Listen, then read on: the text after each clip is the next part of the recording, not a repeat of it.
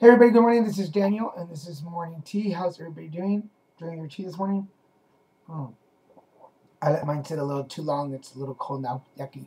But um, happy Memorial Day. Let's start with that. Happy Memorial Day. I know I have several friends that are or were in the military, and one particular friend, Lauren Gilly. I love you, brother. Thank you for everything you did. I've heard some of the stories, and thank you. Thank you for all the service, and to all the military families out there who have uh, who have families serving overseas or anywhere. My prayers are with you. Um, I wish you nothing but love and good vibe. And let's get this started. Let's start off. It's an emotional day, isn't it? I'm sorry, I'm pulling out the cards from my little tote bags that I got at the Chakra Shack. So if you're in Laguna Beach and you're looking for little tote bags for your cards, come to the Chakra Shack and they have all you need. So let's get started while I go through the cards. Emptiness becomes openness. Sometimes a loss can be a gain. While it is always important to honor what we've lost, sometimes a loss can also represent a chance for a new beginning. When we lose anything that we cherish, the sense of emptiness we are left behind can be overwhelming. A space that was filled, whether in our lives or our hearts, is now void, and the feeling of pain, loss, and separation can sometimes be difficult to bear. While it is always important to honor what we've lost, sometimes a loss can also represent a chance for a new beginning. When we are ready to, the void left by a relationship, a job, or a dream can then be viewed as an open space that can be filled with something. New experiences, new knowledge, new job, opportunities, new dreams, new people, and new ways to grow. There are many ways to weave the threads of loss into a blessing. If you lost a job or ended a relationship, your first thought may be, your first thoughts may be revolved around filling the void with a similar job or the same kind of relationship. Try not to rush into anything just to fill up the emptiness. The loss of a job can free you up to explore new opportunities, especially if you've outgrown the old one. Likewise, the loss of a relationship can give you a chance to rediscover your own interests, explore new passions, and meet different people. If seeking the good in what seems like a bad situation makes you feel uncomfortable, then try to remember that you are not devaluating what you've lost or replacing it cold heartedly. You are surrendering to the fact that in life, we sometimes have to let go and allow for what is new to enter into the open spaces created by our losses.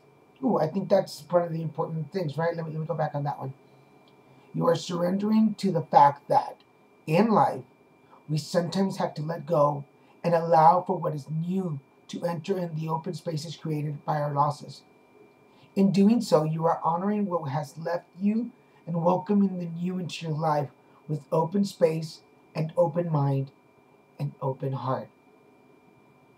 Say that again. In doing so, you are honoring what has left you and welcoming the new into your life with open space, an open mind, and an open heart. Um, Losses. Wow.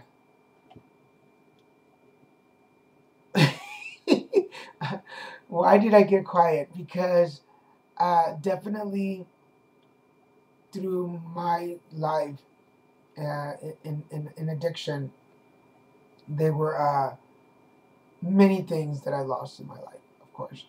Um, Apartments, material stuff, apartment, car, friendships were gone. And not just that they weren't there for me anymore. During my addiction, I lost friends too.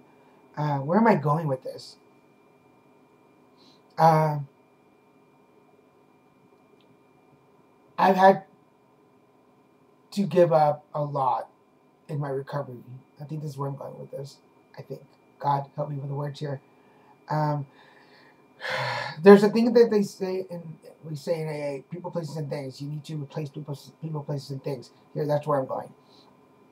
And in my recovery, I have had to do that. I have had to cut off places that I shouldn't be anymore, people that are just not good to be around me anymore, and things that I just don't need. That all those things together can direct me back into a world of addiction.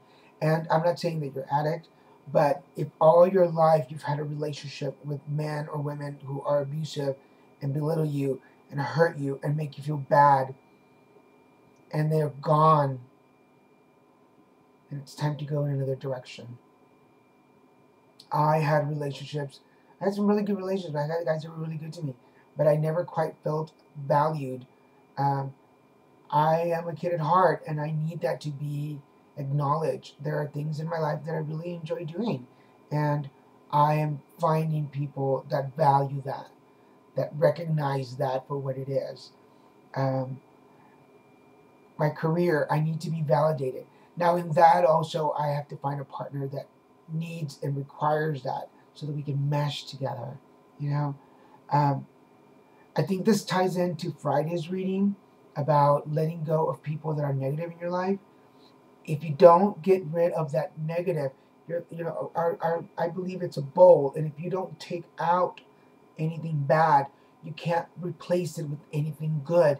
You've got to do it. It's not easy to do, just like losing people in your life that have been there for you forever, but are negative. Same here. If you don't get rid of all that negative stuff that's filling up your bowl, you're never going to be able to fill up with anything good. Now, the catch is make sure that what you put back in there is good for you. It's filled with light and positive, and that you're ready for it. You are ready to make that change, and you are going to commit it, not to anybody else. You're going to commit to yourself, like I work on doing. That's why now, for partners, for a relationship, I am seeking somebody that understands and values where my heart comes from. If that makes any sense. Woo! What a great way to start the week, right? With just changing and getting rid of all that gunk in our life and getting something new. So this time, so my angels are telling me, I'm going to go with this one. We've seen this one before. Clairgynessence, right? Am I saying that right? Archangel Ariel says, pay attention to thoughts and ideas that come to you as they are answered prayers. What a great day, Memorial Day, when we are honoring all our soldiers. And you have a lot of time to just be with yourself and think. This is a great time to pay attention. What's going on in your head? There's something you've been thinking about. It's racing in there. Pay attention to it. Those are your prayers coming through. Just think of what it is. And let's go with this one. You are glorious. You see that? You are glorious. So that's why your answers are being prayed, because you are a glorious person and God loves you. And so pay attention to those thoughts. And remember that you're glorious. Just on a day to day. And what am I grateful for today? I'm grateful for all the men and women in the armed forces. And I feel a little bad because Saturday I went out to dinner with a friend, and there were two ladies in uniform. And my first instinct was to stop and say thank you. And I chickened out. I walked out of the restaurant without saying anything to them. And they were right by the door, and that was my perfect opportunity to thank them. And I didn't do it. And if this makes the round, I was at, I think it was Los Sanchez restaurant in Santa Ana. If anybody remembers those ladies there, thank you, ladies. Thank you for all the work that you do. Thank you, everybody in the military. So today I am grateful for them. God bless you. Have a great Monday. Love you guys. I'll see you tomorrow.